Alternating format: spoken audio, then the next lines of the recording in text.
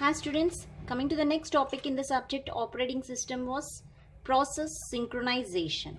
So here we will see how the processes are synchronized in the operating system. Now let us see. On the basis of synchronization, actually the processes are categorized as two types. Process is categorized into two types.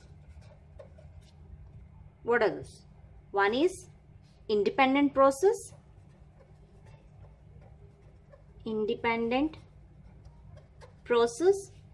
the next one is cooperative process.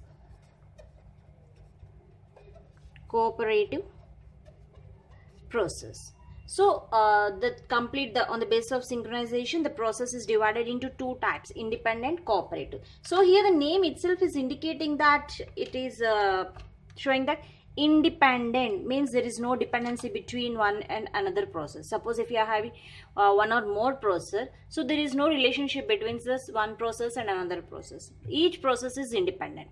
Whereas cooperative process means one process depends upon the other process and there is a mutual exclusion understanding between the two processes. That you call it as a cooperative process. Let me write that.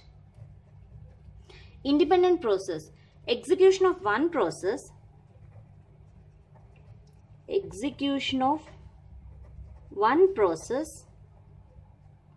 does not affect the execution of others. Does not affects the execution of other. That you call it as independent process.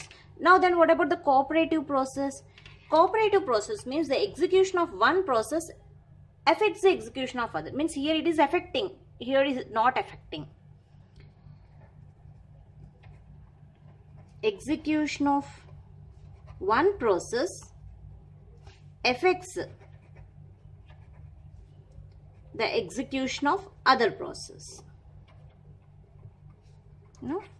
Other process. So that is the difference between the independent and cooperative. The main thing here you have to be note that it does not affect the executions and it should affect the execution. The process synchronization arises in the case of only cooperative process.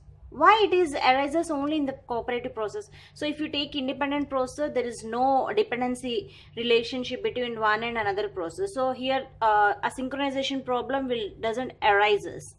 Okay, because each process is independent. They are not sharing the resources. Each process is having their own resources.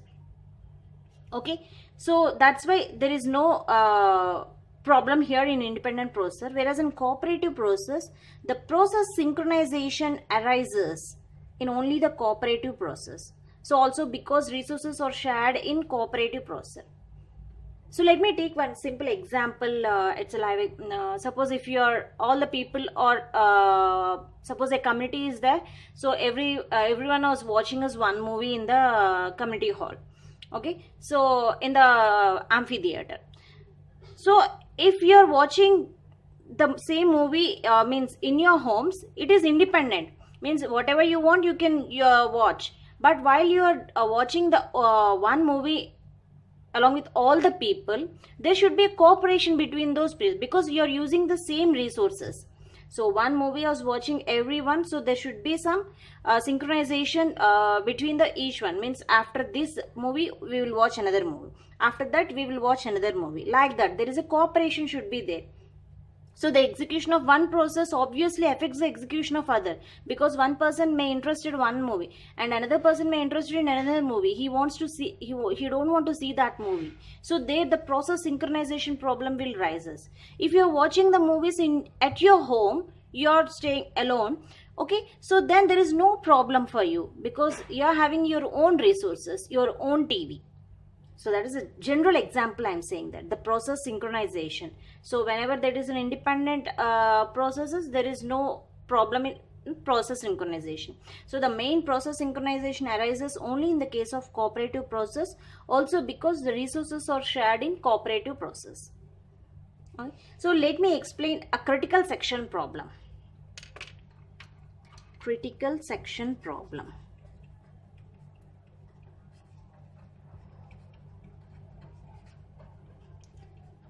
So you may get doubt, what is it critical section problem? So I didn't explain about critical section, but I'm explaining about the critical section problem. So what it means exactly?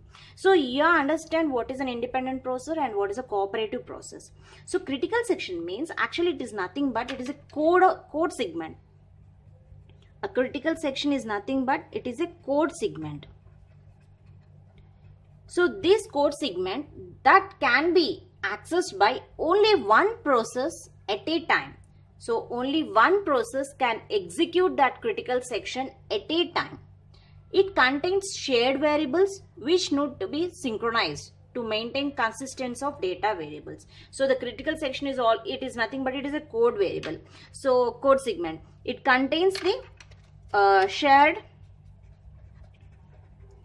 variables, means everyone can use. Means suppose if you take that whatever amphitheater I had explained, so that movies have to be watched everyone, that is a shared variables. So if suppose if you want to solve the problem of process synchronization, or you can say if you want to solve the critical section problem, so I said critical section is a code segment. So means it is a movie that we want to watch. So this movie is using the shared variables, means amphitheater we are using shared variables. Suppose if a group of team, that P1 process is consisting of a group of team, and P2 is another group of team, P3 is another group of team. They are come to an understanding. P1 wants to see the movie A, and the P2 wants to see the movie B, and the P3 people wants to see the movie C. So everyone will use the amphitheater, that is a shared variables. Okay, A, B, C, this all movies has to play in only shared variable, that is amphitheater. So then the critical section, what it does, the people who wants to see the A movie, first they will be freezed, they will reserve the amphitheater. So whenever they reserve the amphitheater, that you call it as a code segment. They are executing, critical section is executing. So whenever this critical section is executing, the remaining people has to wait until the chance will come. Okay, so next another person will come and they will watch. Next another person will come, they will watch. Okay, so this is a mutual understanding between these problems. So this critical section problem can be solved by using some different solutions. So actually critical section is just a simple code segment. So if you want to execute that movie, if you want to see that movie, that is a ABC movie, okay, so if all the people wants to use the shared variables, so there is a problem arises. So that problem you call it as a critical section problem. So that can be solved by using this one technique. This is a shared variable, means the shared variables are accessing by each processor with mutual understanding. So okay, first you watch, and second you watch, and the third you watch, like that. Okay, I hope you understand exactly what the critical section. So don't be confused. Critical section is nothing but a code segment. Okay, that code segment want to be executed by all the processor, okay, by using the shared variables. So if all the processor come at a time by using the shared variables, okay, there is a problem arises. Suppose this person wants to see the movie at that time only, and another person also wants to see that movie at the same time, means there is some disturbance will occur, okay, that affects the execution of the processor. That movie will not be played at that theater. So that is a problem, that is a critical section problem. So I'll just write the sample code for this critical section. So actually the critical section is a code segment that can be accessed by only one process at a time. It contains a shared variables which need to be synchronized to maintain consistency of a data variables. So this is the entry section. Next, critical section. Next, exit section. Next, remainder section. While this is true, then it will execute this process. So here they are saying that this is an entry section and exit section. So once one process, suppose P1, P2, P3 process wants to use this the same resources, shared resources. They wants to use the shared resources. So when they want to use the shared resources, first the P1 will enter the entry section. So whenever it enters the entry section, it satisfies the condition, it goes to the critical section. So until it enters the exit section, no other process will enter into this critical section. Okay, suppose P1 work is over, he watches the movie. Okay, then it intimates with the exit section. After exit section, it will do its remaining remainder section, means it doesn't affect this remainder is independent. So this another process will continue with the remainder section. So only the shared resources which are using the shared variables, they can use only entry section and exit section, and that program will execute in critical section. And if this P2 don't want to use the shared variables, so P2 directly enter into remainder section and execute the program. So each process, when they want to exit, they have to enter the exit section. This exit section will intimate to other process that okay, critical section is free, you just enter into critical section. You can use removes the lock.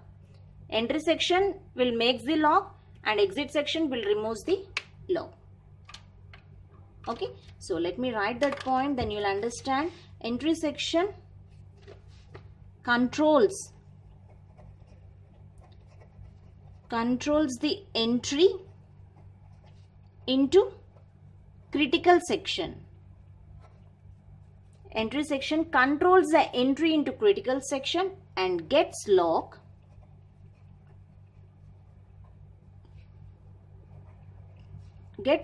on required resources. So whatever the resources that process is using, that is a shared resources, that will be locked and it will continue in the program code execution. So critical section is nothing but a code segment. By using the shared variables, it is executing in critical section. So after that process work is over, exit section will remove the lock, removes lock on resources, and others know that its critical section is over. Critical section is over. So whenever this lock is removed, so then other process, the P2 will know, okay, the critical section is over, so I can enter into this critical section by using the shared variables. So whatever the process that using the shared variables, that other process will not use that variables until it exit from the critical section. This is actually the critical section problem. So this critical section problem can be solved. Okay. So here I am saying P1 is entering now. Next P2 is entering now. Next P3. So how can I say those process will enter? Okay. At a time they will also enter. Okay. So then the processor will not understand which process I have to be taken. So that can be solved by using this critical section problems, can be solved by using some solutions. So that I will explain in the next video. Thank you.